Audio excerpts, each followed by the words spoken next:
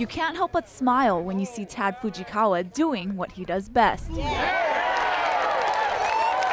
Although he may be one of the smallest golfers at the Sony Open, this local boy definitely has the biggest fan base. You know, the fans really helped me today. I think they pumped me up, and actually on a few holes they probably made me hit it over, but Hundreds have been following Tad around the course all day, and he's sure been making everyone proud.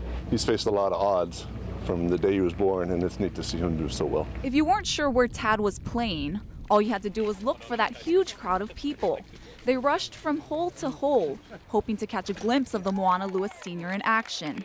And many had their own strategy when it came to finding that prime spot.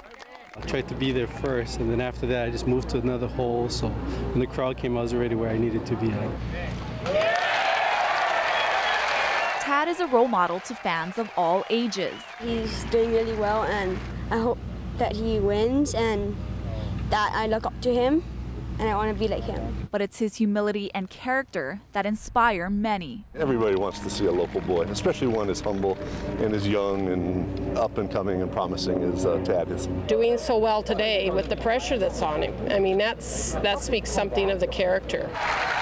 But no one could be more proud than his mother, Lori. I'm happy for him. He worked hard, and glad to see that he's back in contention. And while this weekend is an exciting one for the golf star, Lori says come Monday, he'll just go back to being the same old Tad, a teenager who's just trying to graduate from high school. Probably be playing around with some good friends of ours and doing homework. Ashley Nagaoka, KGMB 9 News.